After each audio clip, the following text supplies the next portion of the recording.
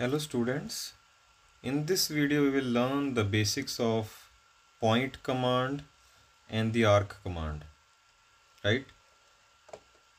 So arc command, it can be used to draw an arc which can be done by four methods. First is 3-point method, in which the 3 points are start point, second point and end point of the arc. So if these 3 points are known to you, you will be able to draw a 3-point arc. Second is 3-point arc, in which we know the center point of the arc, then the start point and the end point. So this is also 3-point arc. Third is the included angle method. So if you know the included angle, then also you can draw the arc. And the fourth one is chord method. So if you know the length of chord, you will be able to draw the arc, right? So in case of point command, I will be just marking the points to draw an arc easily. Okay, so point style, in front of point style you can see it is written P type. So basically I'll be selecting a point style. Okay, so the syntax for point style is P type. So you just need to write P type in the command palette and you will be able to select point style, right? So let us move to the AutoCAD. Now for point, so you just need to go to draw here, and here you can see it is multiple points or point command. You can see it is written point. So click over here, right? So I am just marking 3 points, 1, 2 and 3.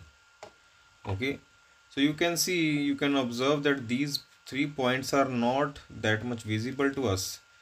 Okay, so to make these visible, what you need to do, you just write P type.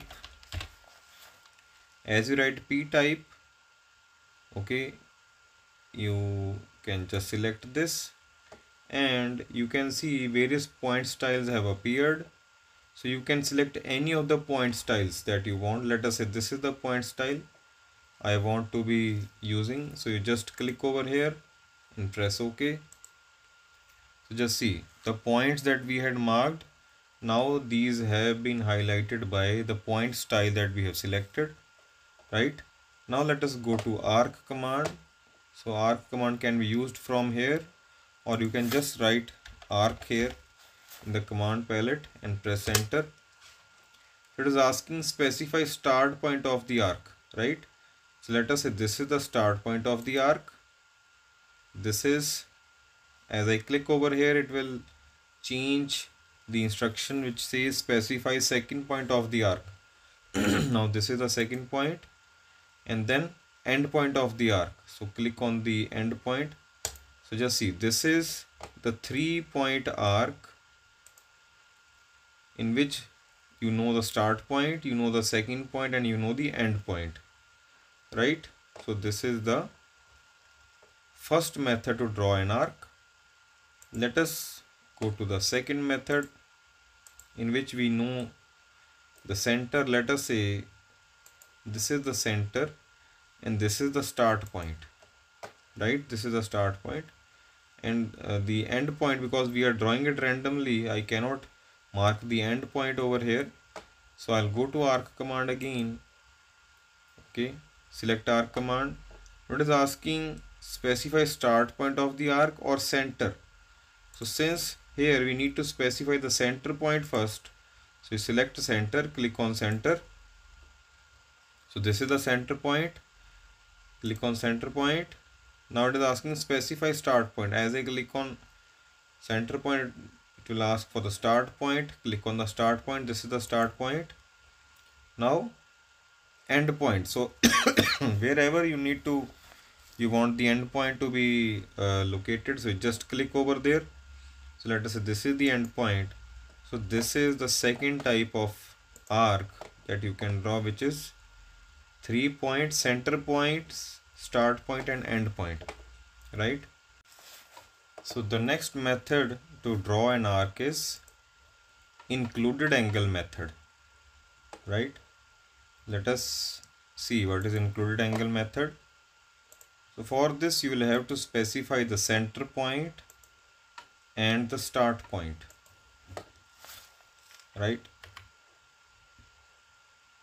So select arc command, specify center point, click on center, this is the center point, and then start point, let us say this is the start point, click on start point.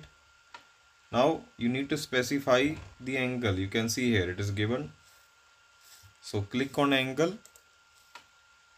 Then what is the included angle? Let us suppose the included angle is 120 degree. Okay, so write 120 and press enter. Now this arc has been drawn with an included angle is equal to 120. Now what is the meaning of included angle? So just see, if I join the start point of the arc with the center and then center with the end point of the arc, so the angle subtended between these two lines, it should be 120 degree. Okay, let us find out the angle. Just see, it is 120 degree. Okay, so this is the included angle method of arc command, to draw the arc command. Next is chord method. The fourth one is chord method. So if you know the length of chord, you can draw the arc. Let us go to arc command again. Okay, before arc command, let us mark the points.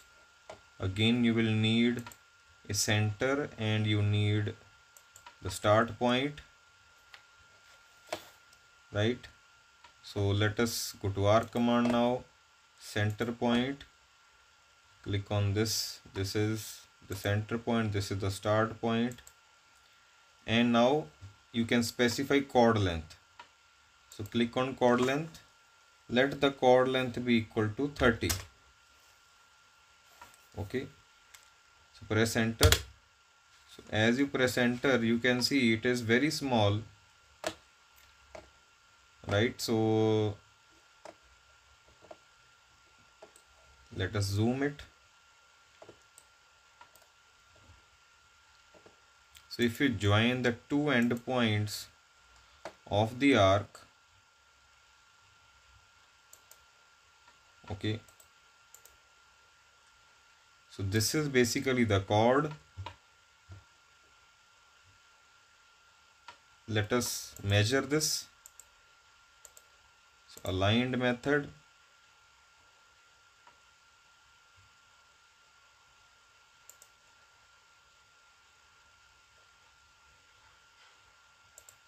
Just see, this is 30,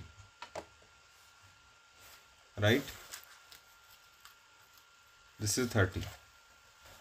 So this we can repeat also, because you know this was very small. Let us do it again. So I suppose this thing is clear to you. Let us take the chord length greater than 30. Let us go to arc command again. Center point, this is the center, this is the start point. Let it be equal to 100. Okay, first of all select chord length, then let it be equal to 100, press enter. So still you can see, if I join it with this and I measure the length of this chord, this is equal to 100, right? So this is the chord method. So these were the 4 methods by which you can use arc command. I suppose these are clear to you. So let us meet in the next video. Thank you so much.